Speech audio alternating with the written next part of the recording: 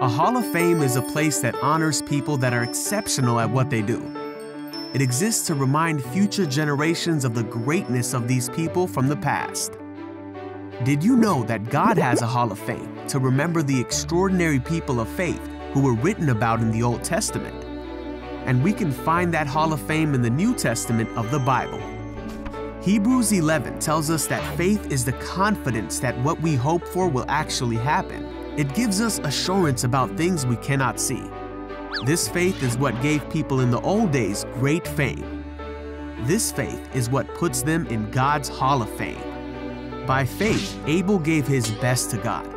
By faith, Enoch walked with God and was a friend of God.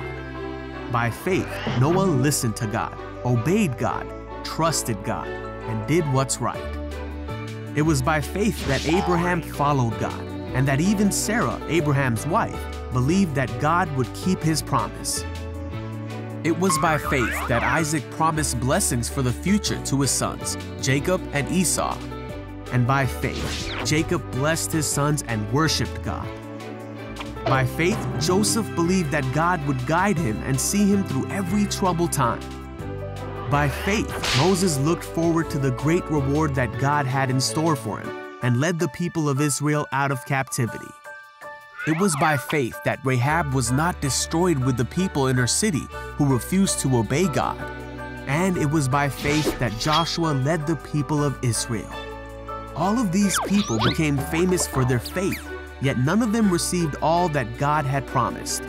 For God has planned something better for us, so that only together with us would they be made perfect.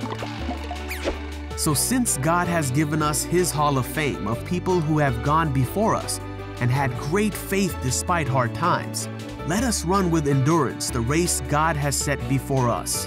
We do this by keeping our eyes on Jesus, the champion who makes our faith perfect, so that one day God may say, "Well done, good and faithful servant," and we may be initiated into His great Hall of Fame.